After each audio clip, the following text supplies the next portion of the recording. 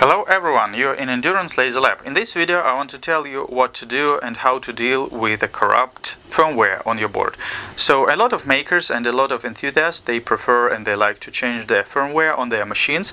So this is a Eleksmaker A3 engraving machine with pre-installed 8.5 watt endurance laser, and here is a Mana board that is commonly used, one Arduino and two stepper motor drivers. So what to do if you have problems with your firmware?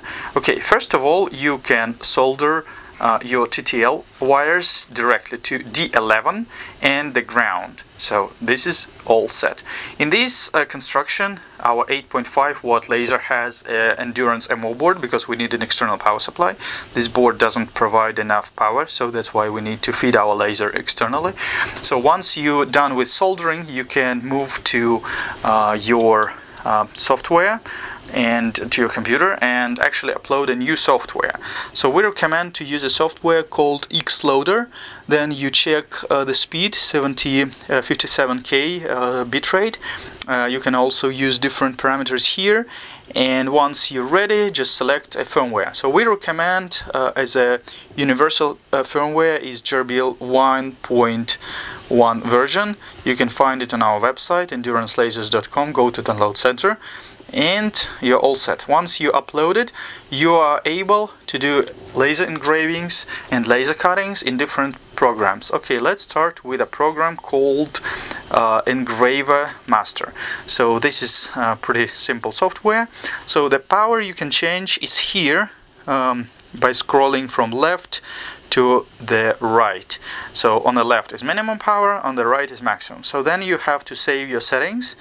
Okay, and let's engrave a cow with a minimum power. So goes like this. Don't forget to wear goggles while laser engraving, even it's low power. And you see the Arduino board is working, right? And the laser is working. Minimum power. The fan is not turning on because you don't need it. So it's probably less than 1 watt, probably like even less than half watt laser power. And like I said, we use external power supply, 12 volts, 5 amps for this unit. Okay, so we're done, and we're going to make it full power. Also changing it here.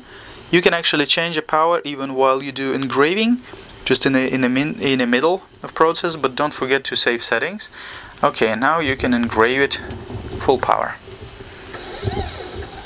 Okay, so you see the fan is working, and you can see smoke. So it means that the laser is full power.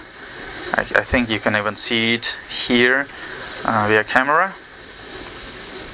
So pretty powerful. It'll be very, very intensive. So once again, this is used when you have problems with your original firmware and you need to solve this case. It's not difficult to solder, don't worry, just a couple seconds and you're all set. Okay, let us show you the result. Okay, you can see it. Okay, and let's run another software called JRBL, Laser JRBL, actually the one. Okay, but this is going to run it. So this original firmware is good for many other solutions, so they are all free. But if you want some more advanced, you can check out TT Laser. It's our partner. Zach is very supportive. And you can also use our plugins for Inkscape or GTech Photonics plugin for Inkscape to generate the G code. But these solutions are good for like beginners and good for changing parameters pretty quickly. So here you set up minimum power and maximum power. So this is not like in percentage, probably something in between.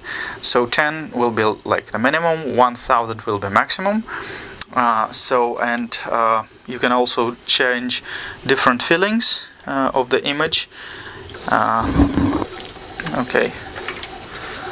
Okay, so we didn't wouldn't put it. Oops. Okay. Well, anyway, you see that it's minimum power.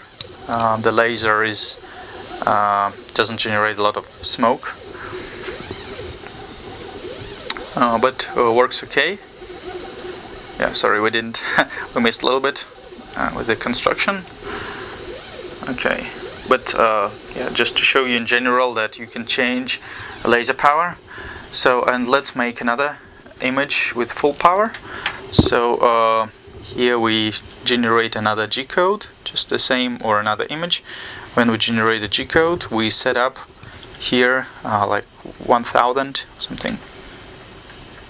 Okay, get ready, and you will see that it burns much more intensive. So that was just general purpose of this video, just to let you know how you can actually adjust laser power and how you can solve your case with firmware. So don't be upset. Also, you're very welcome to email me directly, gf@endurancerobots.com, or text me +7 916 225 4302, and I'll be ready to assist you. Also, have fun with endurance lasers. They're quite powerful. We have 8.5, 10, 10 plus, and 20 watt lasers. And so let me show you the result really quickly, so you could see that this actually is working. So different power, different results. So hope that you like this video. Please share it with your friends, subscribe on our channel, and have fun and wonderful laser engraving experience with us. Bye bye.